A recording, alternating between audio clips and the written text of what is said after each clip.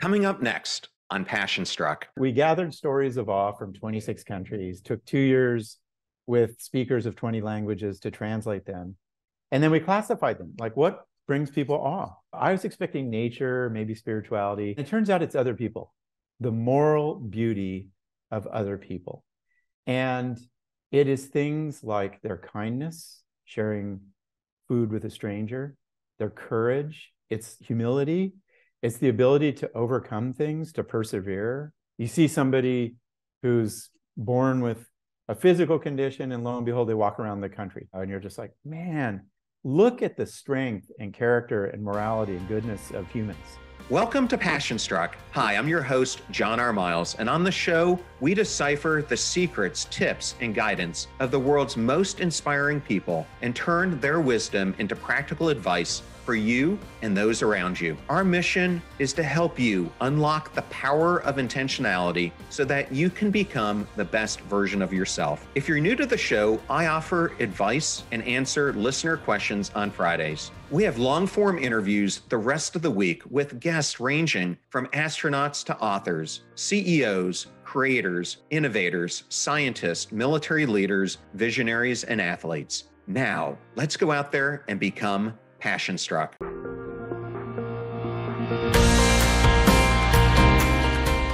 I am so ecstatic today to welcome Dacher Keltner to Passion Struck. Welcome, Dacher. It's good to be with you, John. Well, Dacher, I first learned about you and your work from our mutual friend, Susan Cain, and I was wondering, how did you and Susan first meet? Yeah, I almost tear up when I think about my friendship with Susan and our conversations. She and I first met when we talked about her book, Quiet, and this background research, where she advances the thesis that the quieter, more introverted types of people have a new place in leadership and advancing culture today. And so I've done a lot of work on leadership or power. And so she and I started to talk about that question of how is it that the quiet people in classrooms and hospitals and design firms and tech and the like are moving into positions of leadership. And I was astonished, John, just like you, at her insights. She just has a way of thinking about big phenomena, like how is the world changing? Who's doing that work? Quieter people today. What is the nature of emotion and bittersweet? And then starting with that conversation or a couple of conversations, I just was astonished at her depth. And she and I check in every 6 months to a year and just talk. And in a way, we were joking about this. It's like an old style friendship where it's really grounded, not in quick texts or Instagram posts alike, but just like long conversation, about where we are and what we're doing. So when I go to New York, I see her and then follow her thinking and am influenced by her thinking deeply. So it's a cherished friendship. Well, Quiet had a huge impact on me personally because I was in these corporate roles and was wondering what was wrong with me because my peers would have all this energy, would always be so vocal in their expressions, and I was the exact opposite. And I kept trying to make myself to be more like them. And her book really showed me the power of being an introvert and why we are so different. Yeah. And it's interesting. It makes contact with some of the stuff I've been thinking about, how we need people who are more humble and other oriented, who serve others, who bring out the good in others as part of the corporate world. So her book was profound. It was a big book. So, and kudos to her. Well, speaking of books, her latest one, Bittersweet, is all about painful emotions, something that you're an expert in. You wrote a best-selling book yourself called Born to Be Good. Yeah. And I want to ask, how are emotions like compassion, gratitude, and love the glue of our social relationships?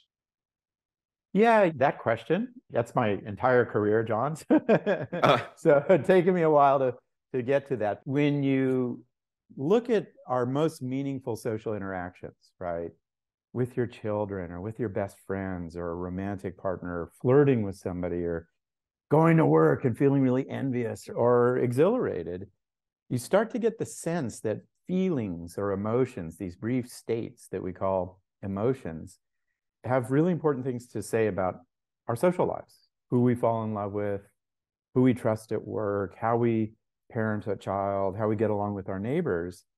And that sort of observation led a variety of different scientists, including myself, about 30 years ago, to make the case that really wasn't well established in a lot of the annals of scholarship, that emotions are like a language of our social life. We express them in facial expressions and voices. We use words, they motivate actions. And when you think carefully about your most meaningful moments in your social life, emotion is usually right there, right? You're falling in love with somebody and forging a bond. You want to ask for forgiveness from somebody whose feelings you've hurt. You're at work and you feel ashamed about a mistake you've done. And so starting with that insight that emotions are this language of our most important relationships, there are now thousands of studies around the world that speak to that general idea. Yeah, I find the work that you started pretty much the same time I was entering college. So it was 1988. Exactly. It was interesting because you were looking at the cognitive neuroscience revolution that was going on at the time. Yeah. And through that lens, you discovered this missing link, which was the emotional revolution, which, wow, it's come such a long way in the past 30 years. It has. And just to give you a couple of examples, I'll give you two that are really game changing. One from our lab, if you look at Danny Kahneman's thinking about, and Amos Tversky, about how we make choices and have preferences for this political candidate or that political candidate, or buy this home or that home, or this economic investment or that other, there was no role for emotion in those decisions. That's absurd, right? Now we know that economic decisions, political decisions, consumer decisions are emotional. They involve our gut. And our lab came in, people like Jen Lerner, and said, wow, fear is really important to the choices we make. Sadness, too. Anger is important to decision making. Another example is John Haidt's work on morality. Prior to his thinking, the field just ignored how we make moral decisions about how long of a sentence should that criminal get? How should I punish this person who's taken my money? What are the moral things I care about in life? It had no statements about emotion. And John came in and said, there are these moral emotions like disgust and compassion and anger that are fundamental to our moral lives. So yeah, I'm glad you see it as having come a long way. I agree. I think we're now living in this age of emotion, for better and worse. And hopefully we can learn from it. Well, you had such a unique upbringing. And at one time, your neighbors were the Doors and Joni Mitchell. Yeah. Your mom taught poetry. Your father was a painter. Yeah. But I didn't grow up that long after you, but I would certainly tell you that our dinner table wasn't filled with stories of the Vietnam War or talking about civil rights. But I wanted to ask you, how did your unique upbringing influence your path and eventually to where you are now? Yeah, thanks for asking that, John. Sometimes when you write books like Awe in particular, this book that just is out that I wrote, you engage in this deep reflection on like, why do I care so much about emotion and decision making, emotions like awe and beauty and compassion? And it took me back to my childhood. And I did have a pretty unconventional childhood, even though my dad was a fireman as well as an artist. But I was born in Mexico. I grew up, as you say, in Laurel Canyon in the late 60s, where Joni Mitchell was around and the Doors and the Mamas and Papas and the Byrds. And it was the late 60s, and it was a wild time of Martin Luther King and Bobby Kennedy and Malcolm X and the war protests that my parents took part in. It taught me a few things. One is, like we've been saying, my mom and dad both were influenced by poets, writers, painters, the Romantic movement, and Francisco Goya, who cared a lot about passion, who said art is about passion and getting us to wake up. And then, yeah, it was just part of a time. I remember vividly when Martin Luther King was assassinated, and just like my parents talking to me about it, and I was 7, and the funeral procession and just the sense of sadness about that. And so it was just a time that shaped people, young people like me, to, in this case, think about, what would I study? Emotion. What emotion should I care about? Things like compassion, that Martin Luther King was so strong. It was a profound influence on my life.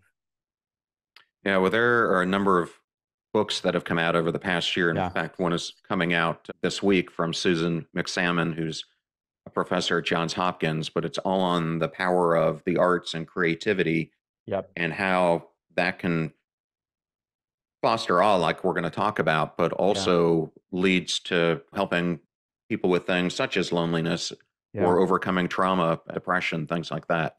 So Yeah. it is really a profound link. Yeah.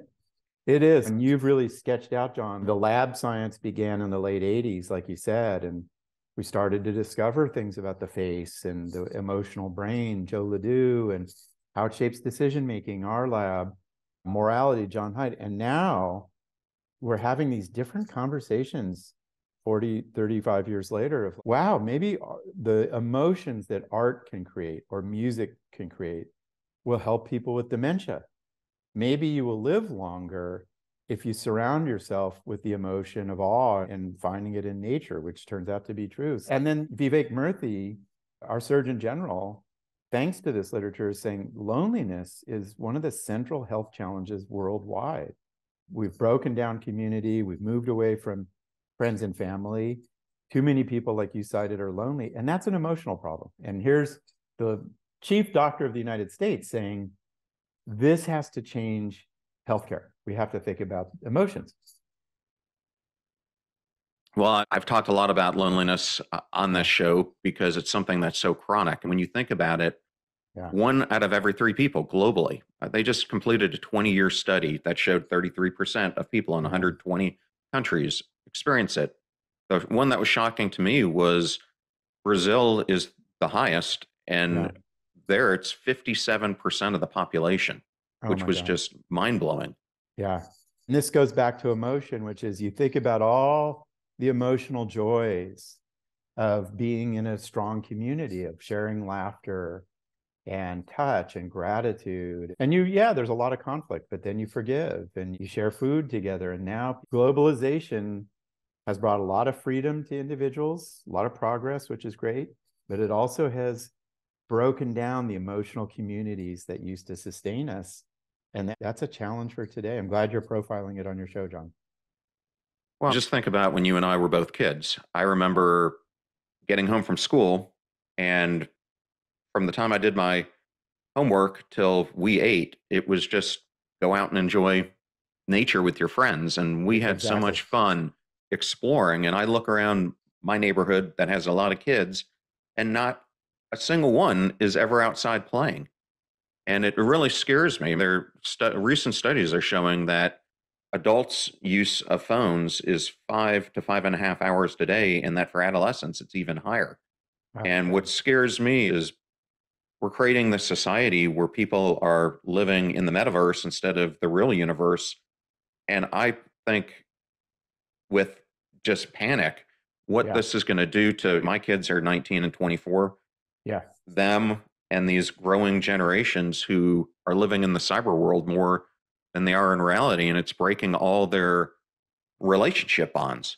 We've engaged in this massive experiment without consent and without forethought. What will this do? And I think, John, you've hit the central problem that I think our digital revolution is going to bring. And I don't think it's changing our consuming habits or our political attitudes, et cetera. I think it's going to disrupt our basic relational capacities, that it's going to hurt empathy. It's going to hurt our ability to laugh together, to coordinate at work. So I think we're in for some real striking developments. So glad you're profiling it.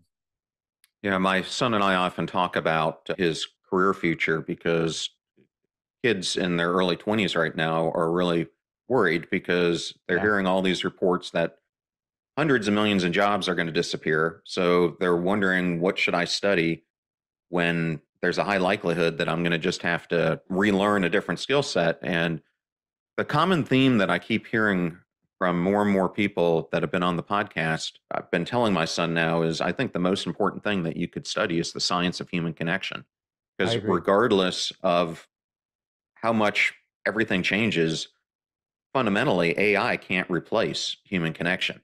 No, and I agree. And the data The emotional intelligence data of Mark Brackett, the social intelligence data is really robust on that. In today's 21st century, given the nature of teams and work, and yeah, there'll always be the data analysts and the people who write code, but we need people who are smart at social connections. And there's now robust science that points the way. Well, speaking of relationships, you and I both through our lives had a very strong relationship with a younger sibling.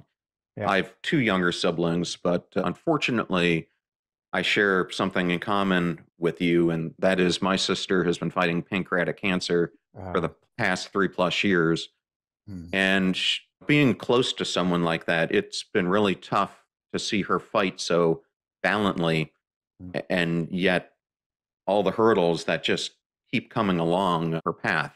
And so I was very sorry to hear about your brother Rolf and his fight with colon cancer. So I wanted to express that sympathy because I'm seeing it firsthand myself. Yeah. But I did want to ask you, how was watching him battle this terrible disease actually an inspiration for you to write the book? Thank you, John. And I'm really sorry about your sister, and I wish her the best. It's interesting. My brother Rolf, who passed away from colon cancer, figures very prominently in the book. He's in some ways the hero. And a lot of people have been reaching out to me, like you, who have had siblings go too early. Rolf was 55, I think. What happened, John, is my brother and I were extremely close. We're 14 months apart. He was my younger brother, but bigger and a protecting guy. And we had this unusual childhood, and it sounds a bit like yours in the sense that he and I just did everything together. We roamed the countryside. We went fishing in ponds in the country. We grew up in LA, skateboarded around the wild streets. We played Little League together, basketball, tennis together. We just were true brothers. I came to see the world with him and through his eyes, and hear his voice all the time and have a sense of how he would look at reality. And that was my reality. And then he got colon cancer, and colon cancer is brutal. It is, man, it's not brain cancer does some things and pancreatic others. And colon cancer is a mess because it just disrupts your digestion and eating and stomach and colon. And so it was 2 years of brutality. I teach happiness and I teach how to handle stress, and it kept me sane. And then the night that he passed, I was there with my family, and I had no way to approach this because I wasn't brought up religious or with any sense of what happens in the afterlife, et cetera. I was a materialist or a reductionist from a biological perspective, but I started to read up on contemplative approaches to watching people die, like Roshi Joan Halifax out of the Buddhist tradition. So I was open to it. And then when I started to see my brother transition, and a lot of ministers I talk to and doctors talk about this, and then so does the near-death experience literature that I review in the book. It's like he got really calm and quiet and peaceful. I would say he was interested in where he was going. He was unconscious, but his breathing was responding to us. His face was responding to us. And I had an experience of awe where it just felt spiritual. It felt like he was going to a place. I felt him being pulled there. I saw space vibrating almost. When you lose a brother or sister who you're close to, or a child, it knocks you out of your universe. And I was a mess. I wasn't sleeping well. I could work, but I was just really disoriented. And I literally heard a voice, John, say, "Go find awe." Your brother was where you found awe, man, backpacking and fishing and going to sporting events and music, and he was gone. I literally grabbed a bunch of books that I cared about, and I went off by myself and just started writing, and that led to this book, To Find Awe. Well, thank you for that story. My grandmother died of colon cancer, so I've been through part of that experience, and my other grandmother was actually the last person who talked to her. And moments after our conversation, she passed away. But similar to that, there was just something different about that conversation where I could just sense she was moving from one world to the other. and Yeah. had a peace about her that it's hard to describe. Yep. And it's been humbling, John, in the conversations around this book.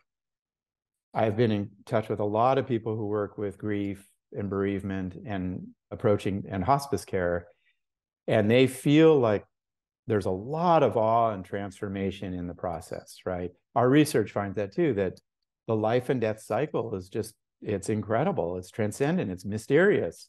And I hope that this book, and for our audience now, it engages them in thinking about how do we think about this great mystery of life, that it ends. And it helped me enormously to grow out of the grief in searching for new forms of awe. Yeah, I don't know about you, but for me, I just remember seeing my son so vividly when he was born and just how Oh it my God. basically took my breath away. Just, Ah, it's hard to even explain. yeah, life is incredible.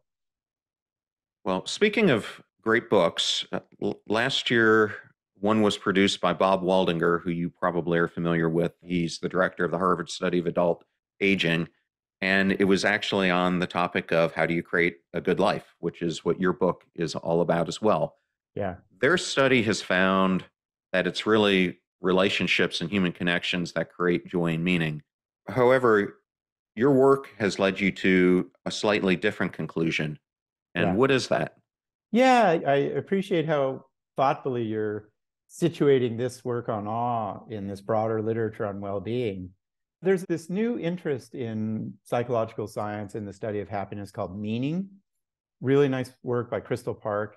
Meaning is core passion. It is your sense of purpose, your sense of what is my life really about in the deepest sense, almost a spiritual sense. It turns out that awe is that, right? Where you find awe, how you find it, what it feels like, the insights that it brings you lead you on a path that's meaningful, that really is different from being happy in your relationships, although it's related. It's different from feeling good about life. It's different from the classic sort of dimensions or pieces of well-being. So this book, what it does is it says there's this amazing emotion, awe, which is when we feel astonished by things that are vast and mysterious. We find awe in these different realms, what I call the 8 wonders of life: moral beauty of people, collective movement, nature, spirituality, music, visual stuff, life and death, and big ideas. And if you can find 5 or 10 minutes of awe each day, just exploring these domains of awe, you'll feel like life is meaningful. You feel like, even for me, when I lost my brother, I was in a lot of pain, but I found enormous meaning in it when I was searching for awe. It is different from every well-being researcher has their own thesis on the secret of life, and it's relationships or meditation or it's joy or it's gratitude or what have you. But awe is also an important part of that puzzle. It's a unique pathway to well-being. Yeah, well, you just hit the head on the nail of what this whole podcast is really about. I'm Yeah. trying to educate people on meaning is the biggest one, but outside of that, the other two main areas are hope and connection. What great emphases. Well, I think it might be good for the audience. I'm sure that they have heard of awe before, but Yeah. maybe they don't truly understand what it really means. And you do a great job describing it in the book. So I was hoping you could bring that to life for the audience. Yeah. Well, if they don't understand, they're not alone, because we didn't understand when we began this research 20 years ago. Yeah. So awe is an emotion. It's a brief state that has an expression and a physiology and a kind of what philosophers call the intentional object, or what the emotion is about. And it tends to arise when we encounter things that are vast, like big things, vast in terms of the meaning for us, and that are mysterious, right? We don't immediately understand them. We're like, wow, what was that lightning storm? Or why is that big group of people moving through the streets really fast? There's mystery and vastness to awe. And then critically, to really understand your feelings of awe, we've done a lot of different research on what does it feel like? What runs through your mind? And it's fascinating. I have people come to me, John, and they'll say, I was watching my kids graduate from 8th grade, and they were playing a musical score, and I was tearing up, and I just felt amazed. Is that awe? And you can almost provide an awe checklist that science shows, which is, did you feel small and humble? Yeah, well, that's awe. Did you tear up? Well, yeah, we often tear up when we feel awe. Did you get goosebumps, like those tingly sensations up your back? That's part of awe. Did you feel really open and curious about things? That's also part of awe. Did you want to do what William James called the saintly tendencies of mysticism, or you want to be good to people around you? That's also part of awe. So awe is this feeling that arises when we encounter vast mysteries that makes us feel small, makes us feel connected to others, makes us, in a sense, want to serve. It has this kind of tearing and goosebumps. And then importantly, just to kind of round out our orientation, those 8 wonders, we surveyed 26 countries around the world, and we coded all their stories of awe. And these are countries from Mexico to India to China to South Africa to New Zealand to Poland. And we find awe in encountering the moral beauty of people, their kindness, out in nature, collective movement. I love sporting events because you start cheering, you sing the fight song, you all do the touchdown gesture, and next thing you're like, this is amazing. And then spiritual stuff, music, art. And then the final 2 sources of awe are big ideas, right? Man, free markets, or the idea that I have choice or free will, big idea. And then finally, the life and death cycle. So awe is this feeling state that washes over us, that comes out of these encounters with the 8 wonders of life. Well, as I talked to you before we got up the show, this whole area is something that interests me, and it's why I've wanted to have you on the podcast for so long. And I try to interview anyone who's around this space to get different viewpoints on it. So I've had several people you probably know, David Vago, David Yaden, Scott Barry Kaufman, on it. And I've really gone deep into the study of transcendence and what brings about self-realization. And it's interesting because, as you're saying, it's everything from spiritual experiences to now Yaden is studying everything about how psychedelics are influencing the states of transcendence, mindfulness, which is what Vago studies. But I wanted to get into this whole aspect of moral beauty. I think it's a different lens than anyone else is looking at this through. And it's something you deep dive in chapter 4. Can you go a little bit deeper on this concept? Because I found it really just beautiful. Yeah. Thank you, John. I really appreciate your careful reading. Seriously. Your surprise is my surprise. We gathered stories from 26 countries, took 2 years with speakers of 20 languages to translate them. And then we classified them, like what brings people awe. And I was expecting nature, maybe spirituality. And it turns out it's other people, the moral beauty of other people. And it is things like their kindness, sharing food with a stranger, their courage. I love this story of a son from Pittsburgh, Pennsylvania, whose dad threw a racist out of the bar. It is wisdom, it's humility, it's the ability to overcome things, to persevere, right? You see somebody who's born with a physical condition, and lo and behold, they walk around the country, and you're just like, man, look at the strength and character and morality and goodness of humans. And what's amazing is our encounters with these characteristics of people near us. It overwhelms us. We tear up, we cry, we get the chills, we are convinced we can be better people. It gives us a sense of purpose. And we call that phenomenon moral beauty. Immanuel Kant, great philosopher, talked about how very often we find our inspiration from other people. What's interesting, John, when you think about it, is that we've often thought about how we become good people in terms of, oh, I got to study great texts and religions, or maybe I have to develop a certain cognitive complexity. That was Lawrence Kohlberg's view. Or maybe I have to have these kind of moral foundation perceptions that John Haidt talked about. Here's a new view of our goodness, which is just be open to being moved by the goodness of people around you, right? And, you know, one of my favorite things to do to find awe is to walk out in the streets of Berkeley or wherever I am and just look for little moments of moral beauty. I remember one a skateboarder helped this old woman. Her cat got stuck up in the tree, and we were all paralyzed. What should we do? This skateboarder comes up, has tattoos all over, runs up into the tree, gets the cat, brings it down, gives it to the old woman. He takes off. And we were all crying and hugging. That's moral beauty. And I think you're right. I think it has this potential to change how we view our fellow human beings, is just to start to think about their moral beauty.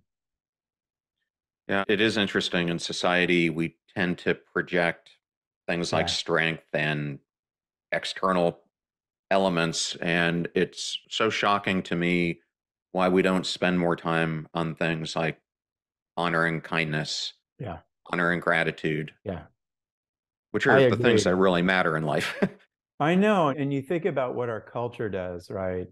In all the powerful media of video games and Instagram, there is a lot of moral beauty of honoring people's kindness and courage on digital platforms. Jonah Berger's done really cool research showing we love sharing that kind of content, right?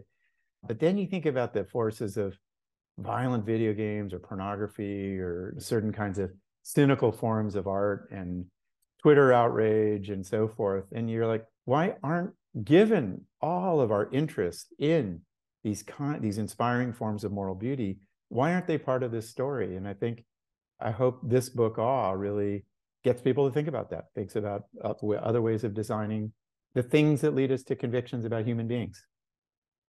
In chapter 2, it's all about how do we transform our relationship to the world. And I don't think there's a better way to think about this, that being a Naval Academy graduate, one of the things that it makes us fortunate of having is friends who are astronauts. So I have several former astronaut friends and one who was just on the space station about 6 months ago. And one thing when I talk to them that they all have in common is they say their time up there completely changes their relationship to the world. And it's something that you cover in the book called the overview of effect. And I remember my buddy Chris Cassidy told me that he was up there and he was flying over New York City.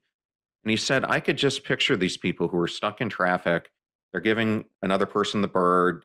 They're upset. They're panicked. They're this. And he said, from looking at it from where I was, they don't see how minuscule they are and how where they're putting their present mind is absolutely different from what he was experiencing.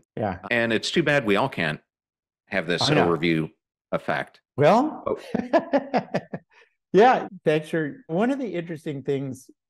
I followed your spirit here, John, which is, as I wrote this book, and this is a lesson for all of us, which is to put yourself in context where you really look at your life radically differently, right? And that will bring you awe. And for astronauts, the overview effect is, as it implies, is like you get out into space, suddenly you look down at the world and you're like, oh my God, check it out. And like, when I'm down on that street in New York, I'm all uptight and worried about being late for a meeting or whatever. But up here, there are a billion people doing that. It suddenly changes your view.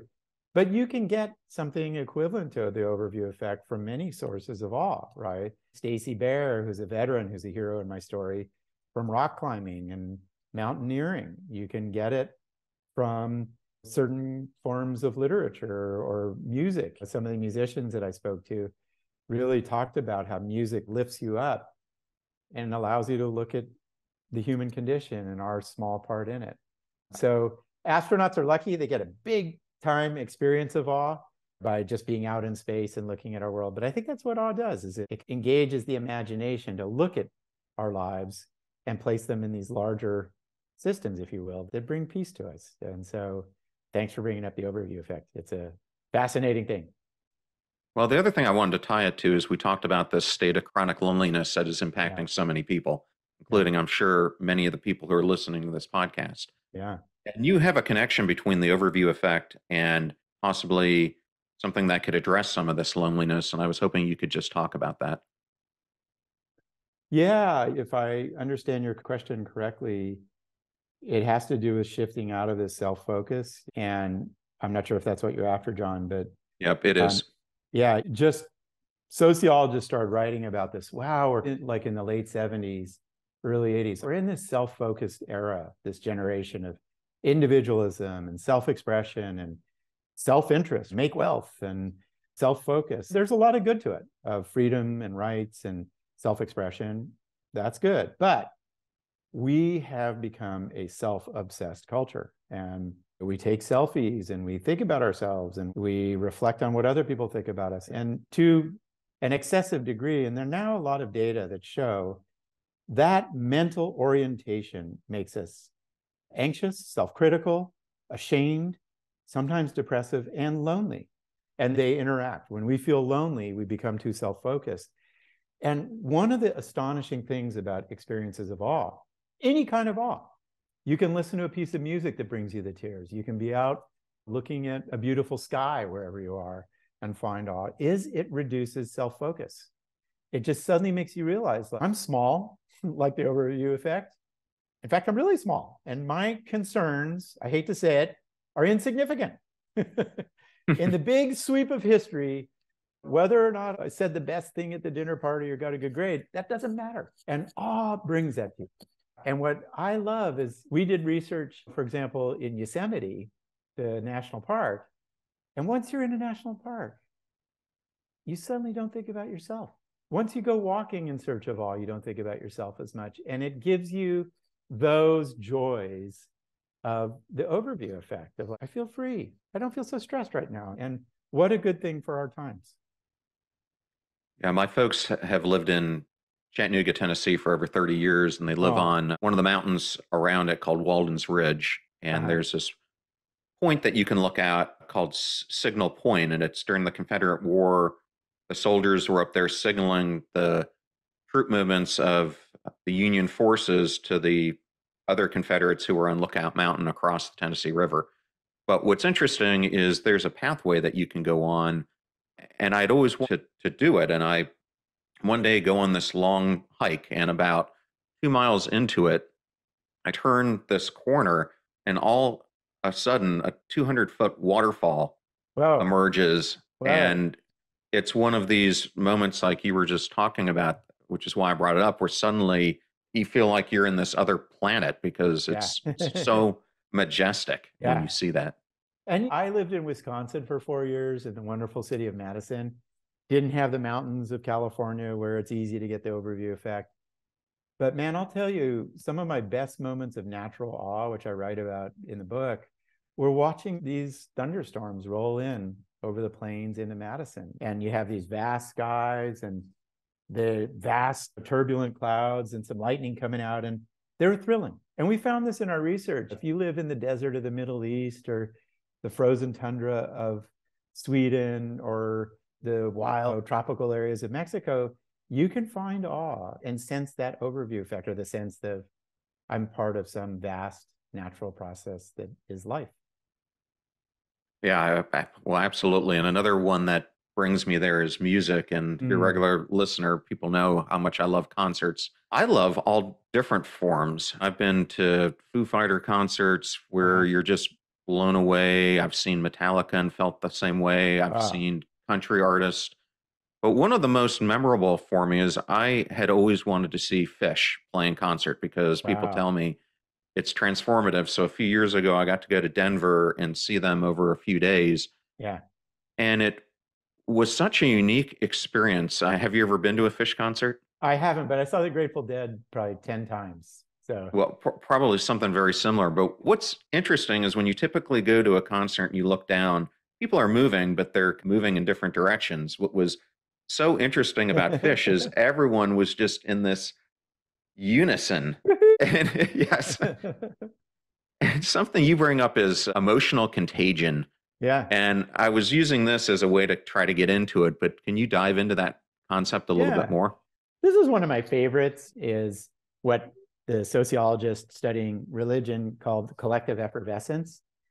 And it's so interesting, John. The stories we got started to speak to this, which is once you start moving in unison with people, like you described very nicely at the Fish concert, what happens is your physiologies start to sync up, right?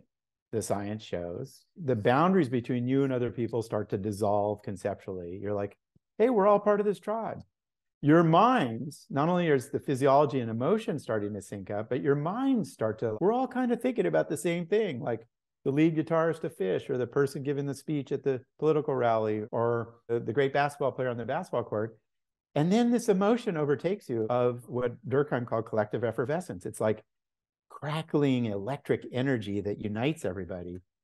And it's powerful. And when I ask people, what is an awe-inspiring piece of music or a concert they've been to, which we've done in our research, they, like you, they talk about, man, I was at this show, we started dancing together. Next thing, I'm hugging all these people.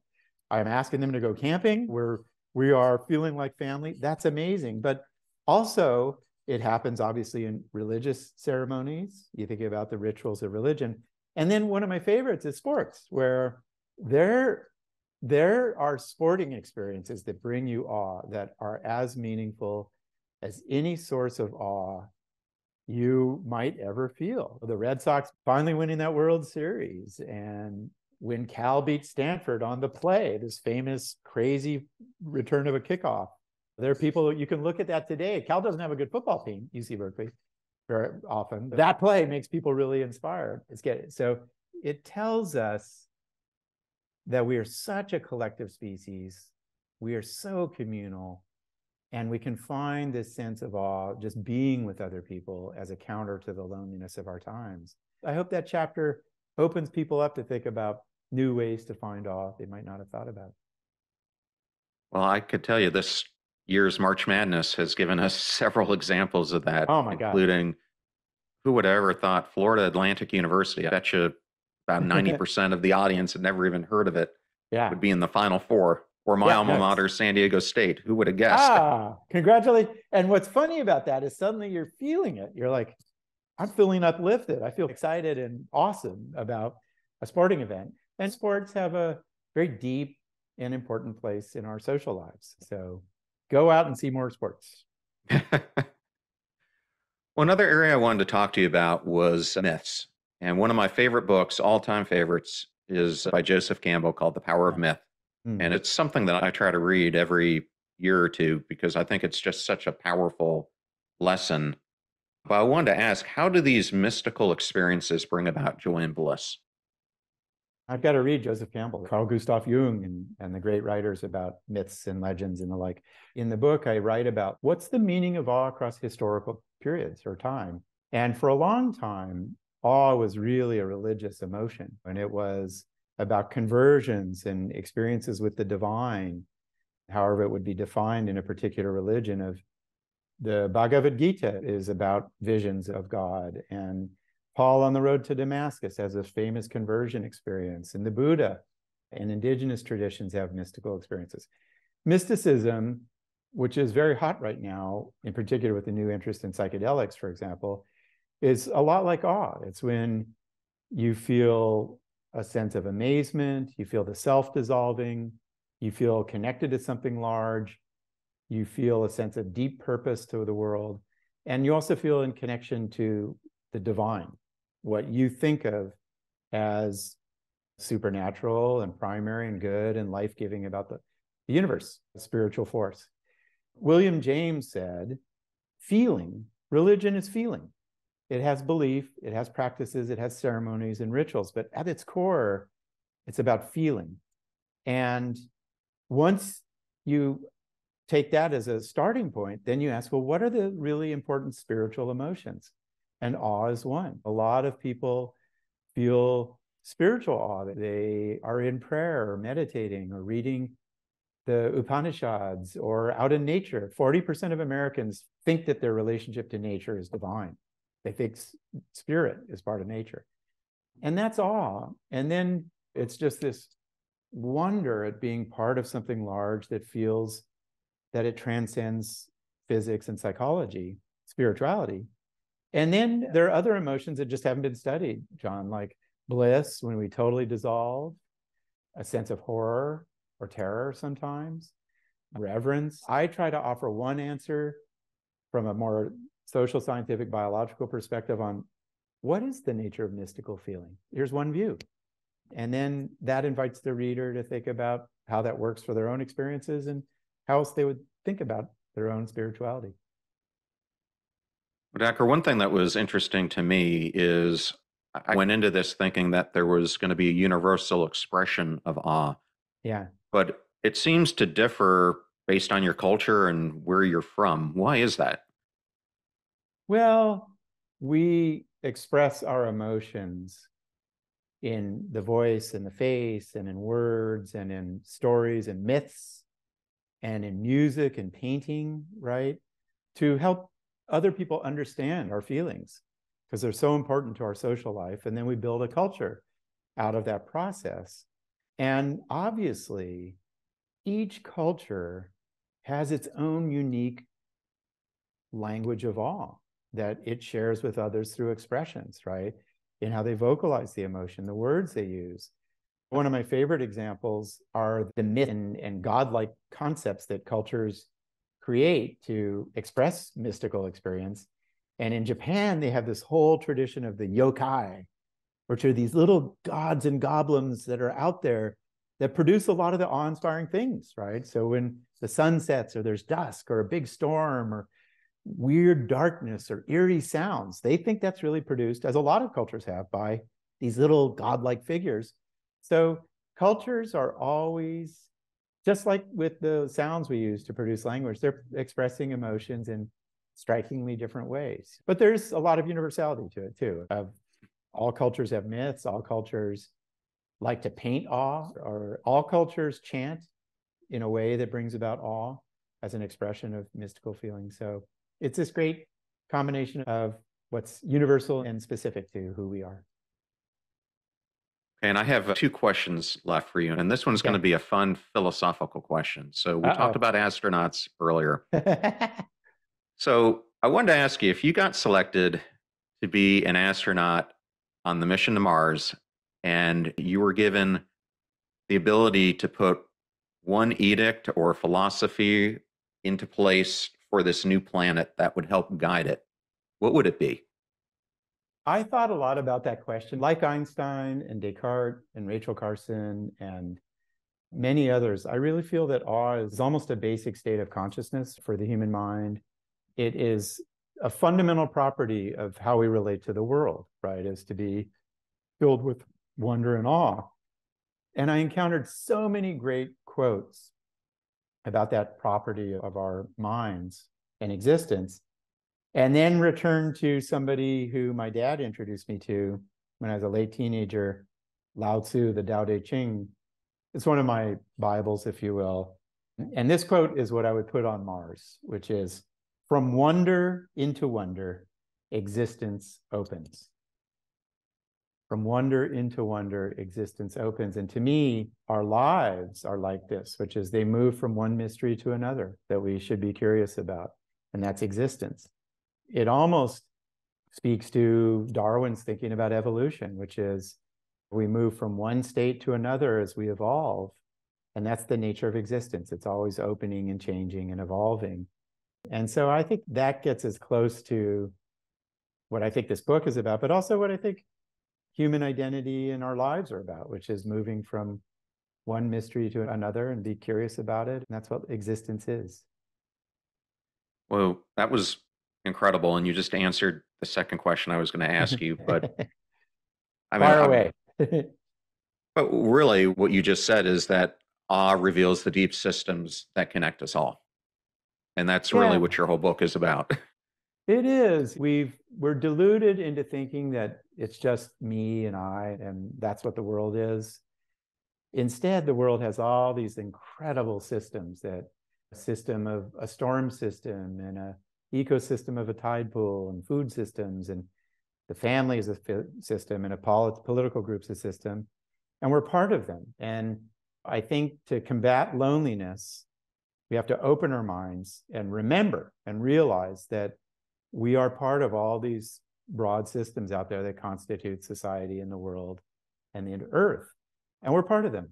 The magic of awe is no matter where we find it, it opens us up to that idea that I am part of something larger. And I love Jane Goodall's quote on this, which is, she felt chimps had very beginning forms of awe. And she said, isn't it amazing? And that's really the key to awe and our early forms of spirituality, even, is to be amazed at things outside of yourself. And I think our times need that sentiment. Well, we are definitely adrift, not only here in the United States, but Yeah. as we see on the news on a daily basis throughout so much of culture today. Yeah. The last thing I wanted to ask is if a listener has tuned into this extremely fascinating talk we've had today, what's one thing that they could take away from it that they could apply right now in helping them get closer to the good life? Yeah, John, I have a lot of ideas about that in the book, but also importantly is the Greater Good Science Center. greatergood.berkeley.edu is a center that disseminates the knowledge of happiness and the practices of happiness to over 1 million people a month, and it's all free.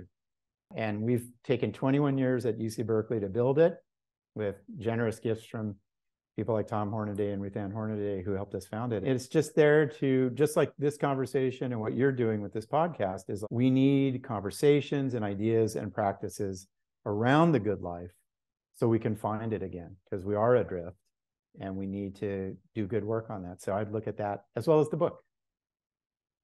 Well, Dacher, thank you so much. It was such an honor to have you on today. And to the audience, please read this amazing book. And all of Dacher's books are truly amazing. Thank you so much again. John, thank you for all your really thoughtful questions and the directions you've taken this new study of awe that's been part of our work. I thoroughly enjoyed that interview with Dacher Keltner, and I wanted to thank Dacher and Penguin Random House for the privilege and honor of having him here on today's show. You're about to hear a preview of the Passion Struck podcast I did with C. McDermott, a precision wellness practitioner who holds a doctorate of philosophy in integrative nutrition. C focuses on preventing disease and optimizing lifestyle through nutrition, behavioral change, mindset, as well as stress management. C is the author of the international best-selling book, Your DNA, Your Life. Let's start a health revolution. Let's start a wellness revolution, because in my mind, average is a standard that includes chronic disease, which I don't think anybody wants that to be average. I don't think anybody's happy with that average. And I think anybody with a chronic disease, which is up to 65% of the population and a quarter of children, if you're in that situation, you certainly can't say that that's a perfect place to be currently. The fee for this show is that you share it with family or friends when you find something interesting or useful. If you know someone who's interested in learning everything about awe, then definitely share today's episode with them. The greatest compliment that you can give us is to share the show with those that you love and care about. In the meantime, do your best to apply what you hear on the show so that you can live what you listen. Till next time, live life passion struck.